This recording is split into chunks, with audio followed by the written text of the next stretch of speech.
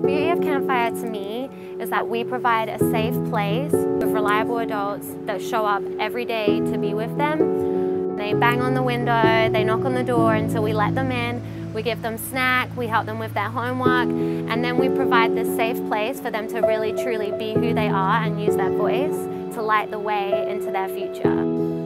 I work long hours. I know that they can be at Campfire, and Miss Sarah, she's here. They have a safe place until I'm able to get home. I don't know one other community that gives children the unique experience of really leading in the program. So for instance, this isn't like football club or art club. Like, we ask the children, what is your spark? My spark is math.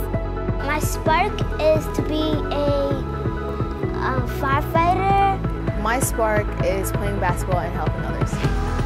My spark is science.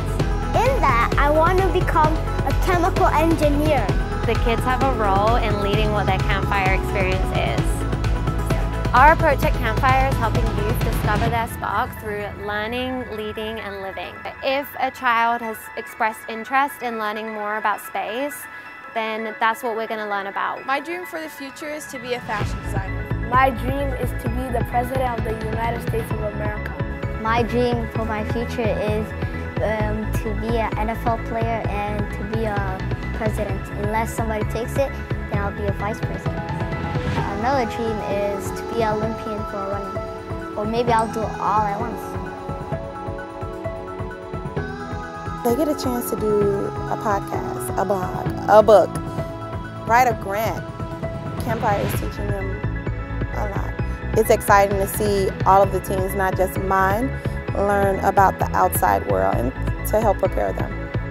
We're not, only with these kids for a year and then they go into the next grade. We're with them for as long as they want to be at Campfire, and I really feel like I'm a part of them growing up. It gives kids the opportunity to go outside, learn about nature and their community and all the good things about it, instead of staying up in home playing video games. So we really give our kids a chance to experience nature-based learning, not just in the club department, but we will take them out to our camp, Tanaduna, and we give them this opportunity that really is amazing to be a part of, to see kids that maybe have never been outside in that wide of a space, 103 acres, and really get to find themselves and what they're maybe passionate about in different ways.